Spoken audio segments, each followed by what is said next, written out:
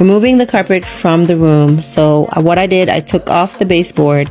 I used two tools, my hammer and my scraper, to get the baseboard off. Once I got the baseboard out, the carpet was easy to just pull out. Once I removed the carpet, I removed the underlayment, which was also easy. Pull that out. Then I had to take off the little wood tacks that were around the room that held the carpet down, and pulled out the stapler. I used my hammer for this entire thing. If you're gonna do this, get some knee pads, because let me tell you, girl's knees was on fire after this. My back, everything.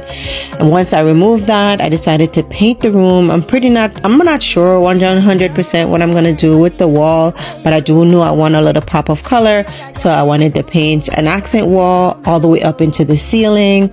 I used the cutting method. This way I didn't have to tape anything. Took my time, cut around all the corners and the edges first, and then went ahead and painted out the entire room and the ceiling.